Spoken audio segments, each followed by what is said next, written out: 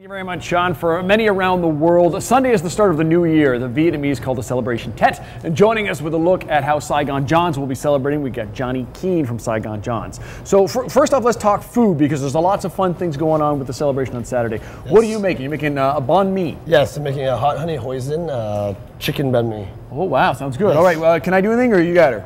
I got it right here. All right, go for it. Basically, I'm going to put some hot honey hoisin chicken in the pan here. Normally, in the restaurant, we wouldn't be using a pan, but we're using a grill and a charbroiler. Right.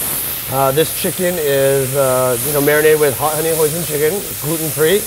Nice. Yeah, and 100% natural chicken, so no preservatives, raised free range, everything like that. Really cool. Very nice to see. People more and more eating healthy. So yes. I want you to cook. You go and you do your thing, man. But I want to ask for people who who've never celebrated Tet.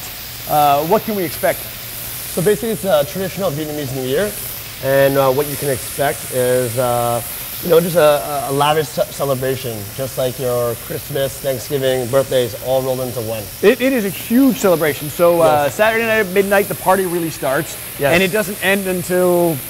Well, traditionally, like Vietnam and China and stuff like that, it doesn't really end until.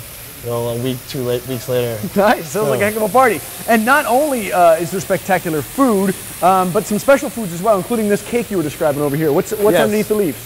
Basically, it's a banana leaf, and it's a sticky rice with beans and sometimes meat in it. It's called bánh chưng.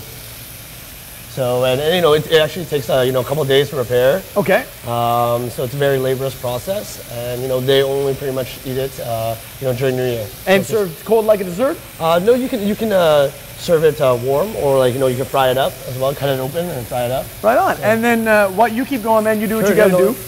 But I want to ask also about these things. Just like the Chinese New Year, little red envelopes of money are handed to kids. Yes. And so that's just it's called lucky money. You give it to your children and stuff like that, just to give them a good start in the new year. And it's just a tradition that's held all the time. Really neat. Nothing in that one. Okay, cool. So we got our chicken frying up. Yep. Can we talk spice when I'm coming into Saigon Jons? Should I be getting my palate ready for something hot? Sure. This is a hot honey hoisin chicken. It's not entirely super hot, but it's one of my most favorite dishes. Give me a number out of 10. Number out of 10, I would say a 3 out of 10. Oh, okay. Yeah, so it's not too bad. But we also have chilies on the table, as well as sriracha hot sauce as well. So if 3's not kicking it for me, then I can move it up all right. Yes. Now Saturday, you guys are not only going to be celebrating, but also giving back to the community. Tell people how they can help things out on Saturday. So this Saturday, we will be having a Vietnamese New Year for Hope food drive for Winnipeg Harvest. And basically, you come in, give us 2 non-perishable food items, yep. And we'll give you 50% off any entree. So I pick my food, I get half off just for making a donation to Winnipeg Harvest. Yes. Fantastic. Vietnamese New Year is considered a time, you get together with your family,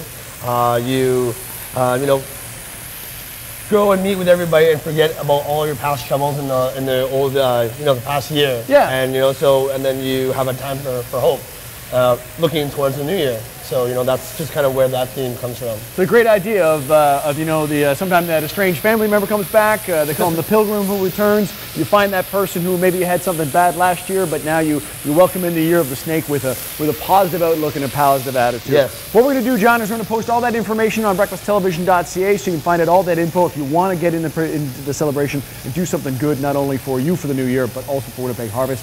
All that info is on breakfasttelevision.ca. You keep cooking, because I know Jenna's hungry. Right now we want to check on weather conditions. Here's Jenna Khan.